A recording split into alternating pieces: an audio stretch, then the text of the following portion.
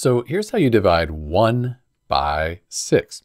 So when we divide 1 by 6, we could just say that it's 1 over 6, 1/6. So the fraction 1/6, that's 1 divided by 6. Or if you wanted a decimal, you could take 1 and divide it by 6 longhand.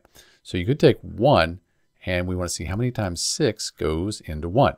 Doesn't go into 1, but if we put a 0 and a decimal point up here, we could call this 10. Now 1 times 6, that's 6. Subtract and you get 4. 6 doesn't go into 4, so we'll move over 1, call this 40. 6 times 7 is 42. That's too much. How about 6 times 6? That's 36. We subtract and we get 4. Okay. Move over 1, call it 40. And 6 times 6 is 36. We subtract, we get 4 again. And you can see where this is going. Each time we just keep getting 6. So we could write this as 0.16 with the 6 repeating, and that would be the most accurate way to write it. So 0.166666 just keeps going.